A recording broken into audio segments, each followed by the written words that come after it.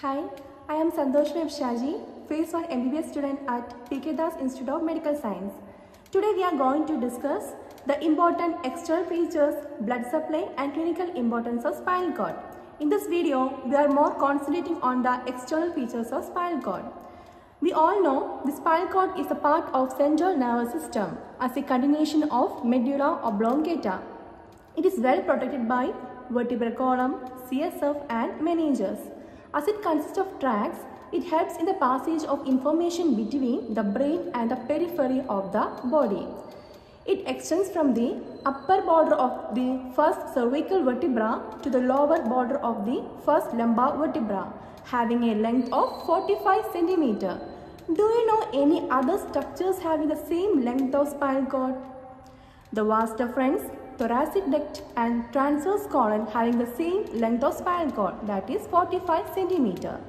The spinal cord occupies the whole length of the vertebral column till the 3rd month of intrauterine life. In infants, its lower level ends at the L3 level and in adults, its lower level ends at the L1 level. This is the basis of lumbar puncture, which can be discussed later in the next video. The spinal cord is elongated and flattened antero-posteriorly. So let us discuss the important external features of spinal cord. We all know the spinal cord is covered by meninges, an outer dura mater, middle arachnoid and inner pia mater.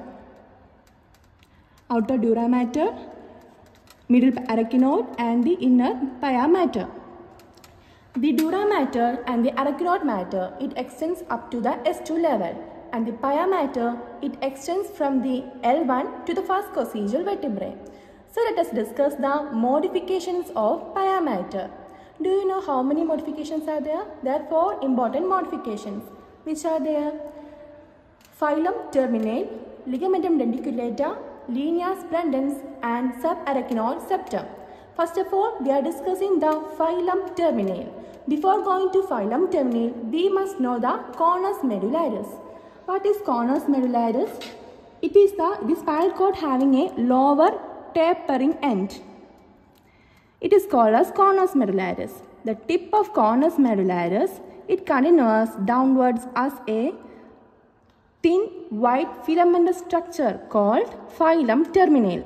It is a modification or the extension of pia mater from the tip of conus medullaris to the first coccygeal vertebra. This is the phylum terminale. It has 2 parts, phylum terminale internum and phylum terminale externum.